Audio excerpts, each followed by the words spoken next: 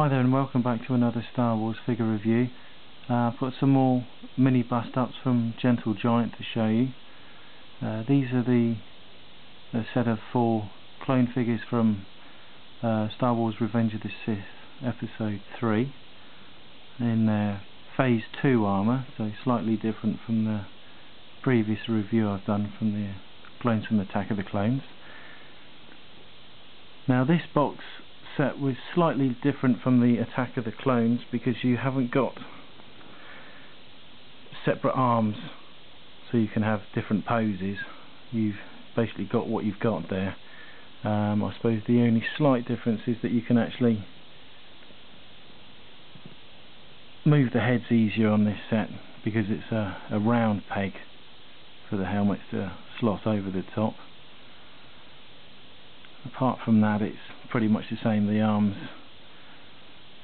push into place in their predefined slots on the sides, and unless you want to be sort of trimming and cutting and all the rest of it, you have to have them as they are.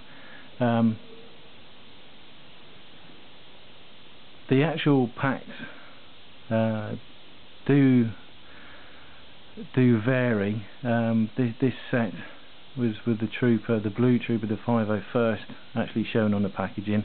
There is a separate pack with the Utapau trooper showing on the left hand side of the packaging.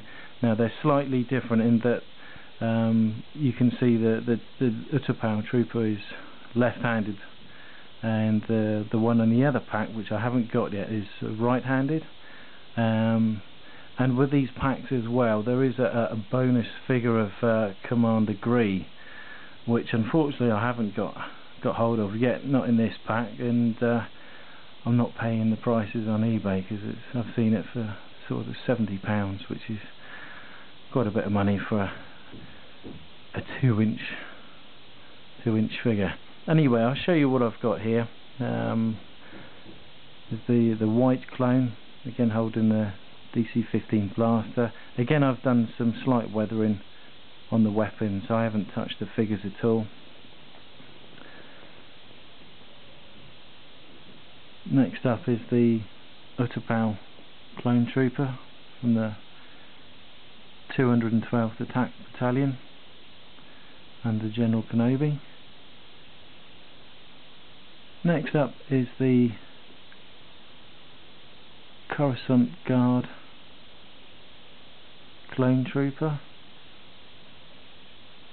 slightly different from the Coruscant shock trooper, and it's got the grey markings. I mean, again, like the other set I've shown you, the detailing on there is really good. And last, by no means least, 501st trooper.